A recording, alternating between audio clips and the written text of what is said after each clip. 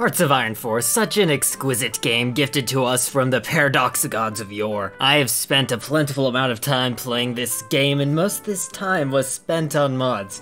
And oh how we've completely destroyed this game. Today might actually be the worst way we've destroyed this game by giving every country in this game a Hong Kong of their own. See, did you want some free real estate on the coast of China? Well, now's your opportunity because everybody gets free real estate on the coast of China, yeah. Even China gets free real estate on the coast of China. They get their own treaty port on their own coast. It's the best deal ever. But yeah, you have everybody's here, you know, it's Ireland, Australia, Hungary, Colombia, Spain. It's just everybody. I could go through all of them, but it's actually everybody. Very beautiful. It's kind of a symbolic act of world peace, you know? That's what this is. And I wanted to take a second to say Happy July. If you're listening to this, you've made it 6 months through the year. That means it's halfway over. You've made it halfway, so congratulations. It's also thanks to everybody who has subscribed 3/4 of the way to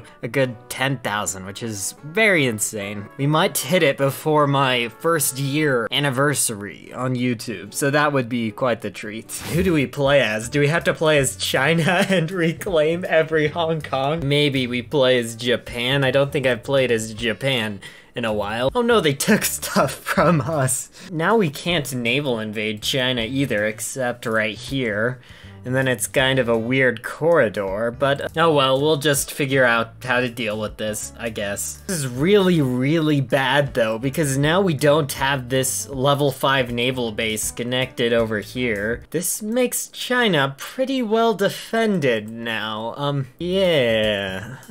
These are all level 6 naval bases though. Oh wait, and the other Chinas even have their own Hong Kongs? Oh. Wow. So, oh, that's good though. So this one is also invadable, and it's a level 6 port, which is really good. Where's Communist China? Oh, Communist China's is there. So this peninsula is still open to naval invasions. This is still really annoying, but we'll do whatever. It should be fine. Oh, wait a second. Wait, what? Look at this! It's the Great Hong Kong Federation led by Oswald Mosley. What? Why? Why is this a thing? I thought this was every country gets their own Hong Kong. Why? Why is this a thing? Oh, okay. Oh well. They're at war with the regular United Kingdom and the Commonwealth. Well, not yet the Commonwealth. They have 0 factories. Maybe we should just declare war on them. I kind of feel bad for the Greater Hong Kong Union now. They don't have any core states. Looks like resistance is pretty bad. All they really have is ports. That's their only commodity. I don't think they have any resources. They don't have anything. No factories. I don't know why this is even a thing. Okay, time to fight the war, I guess. This is very unique. I've never fought a war against somebody who has a port for every tile. I probably could have made this even a bigger meme and just planned a ton of naval invasions randomly, but I don't really think that's too necessary. We'll just put both these armies on aggressive and battle plan it out. Oh.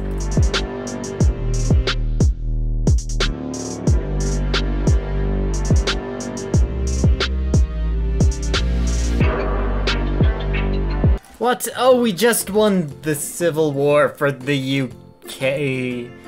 So now the Allies own the entire coast of China. This isn't fun. It would be fun if we were the UK and we just got all of the coast of China, but, yeah. For Japan, this is a nightmare. I accidentally sent volunteers to the wrong Spain. Oh well, I guess we'll just have some fun, getting some experience. This looks really bad for nationalist Spain though. This is the worst scenario ever for them. So oh well, we'll just get some experience and have a good old time. Okay, this is somehow the worst possible timeline for the nationalists possible, because not only are they already losing the war, and their capital was disconnected to most of the chunks of stuff they got, but now France is at war with them too. Why did this happen? Oh, I feel so bad for them. At least we'll be able to get enough air experience, I think, to make some okay fighter ones for now. As long as we can get to 90 experience in time, we should be fine to do what I need to do. Oh, and things only continue to get more interesting. Now France is in a civil war also. Oh, when Manchukuo is trying to become free, this was already bad enough. We're already trying to fight China without any naval invasions possible. Okay, so I don't know how to say this, but the Chinese United Front didn't form, which is good, but there is one thing which is bad. China's guaranteed by the UK. At least none of the other Chinas are guaranteed by the UK, so technically I could just go after the other Chinas, I guess. And I've had to spend so much of my industry just building up infrastructure here, and the infrastructure is still terrible, but whatever, I guess.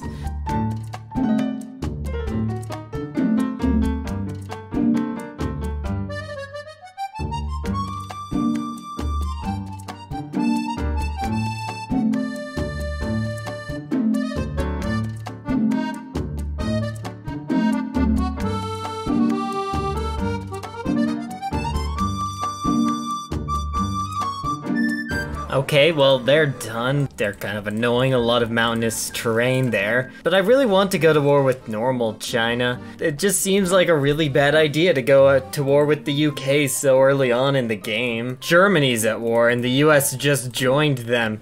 So now we would go to war with the US too. Why is the US and the Allies so early? How did this even... Oh, 100% world tension. Oh, and thank you, Manchukuo. I almost forgot that you were going independent. This is a sad day. It's like this game couldn't get any worse already, but now Qing China joins the Axis. Everything has gone wrong.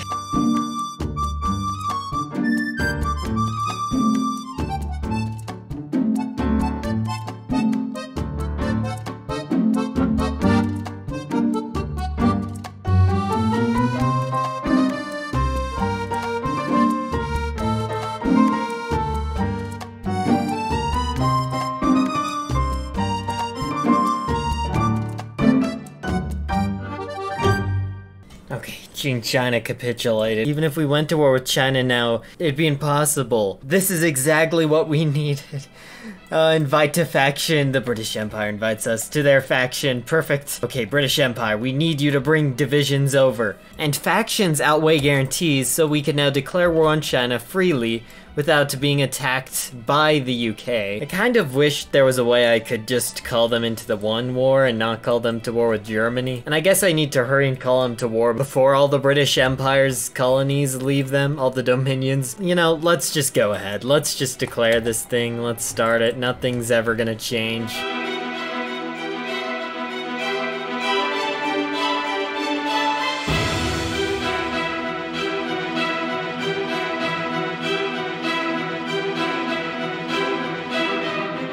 Wait, did Italy join the Allies? Oh yeah, they did. Well, that makes things interesting. It's not a very favorable position to hold.